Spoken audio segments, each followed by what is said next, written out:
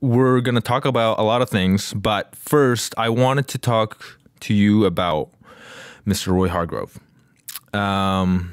You know, he was one of the really most influential trumpeters in my life. And I'm not just saying that. I remember, you know, my trumpet teacher in middle school, from the time you knew me, he compiled this this album, just like CD case of jazz artists that I have to listen to. And I remember Roy Hargrove's Diamond in the Rough being one of the first albums on there. And I was listening to that today. And so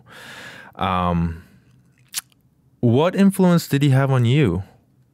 Well, he was the most influential trumpet player for me. Yeah. Without a doubt. Yeah. You know, Miles Davis and Clifford Brown and Louis Armstrong, like, they're the guys that are on Mount Rushmore, but Roy was always the guy who was like just far enough ahead of me generation-wise where I felt somewhat connected to him. Yeah.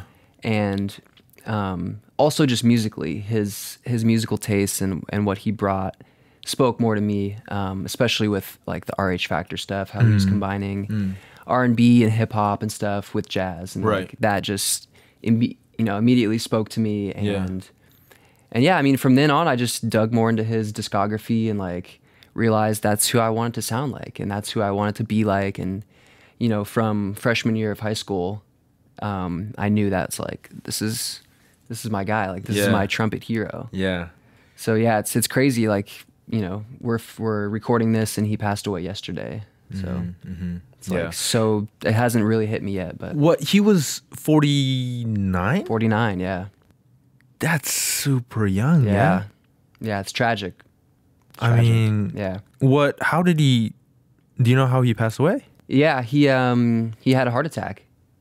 At 49? Yeah, 49. He was battling health issues. He had kidney disease, and he had drug issues in the past, and I think that's what the kidney disease came from. And just, you know, it's sort of a cautionary tale, like, you got to take care of yourself. You know, your health comes first, and he really had a lot of issues recently because of choices that he made when he was younger.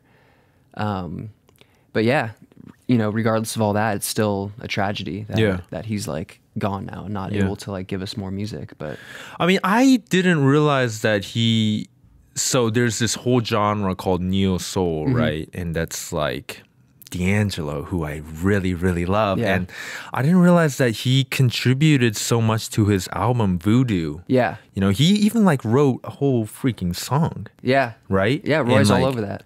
Erykah Badu, and these are people that I would say I more recently discovered. I wasn't aware of them when I was in middle school. You know, when I was in middle school, it was all about jazz, like Miles Davis and Clifford Brown. And well, that was drilled into us, so. I know.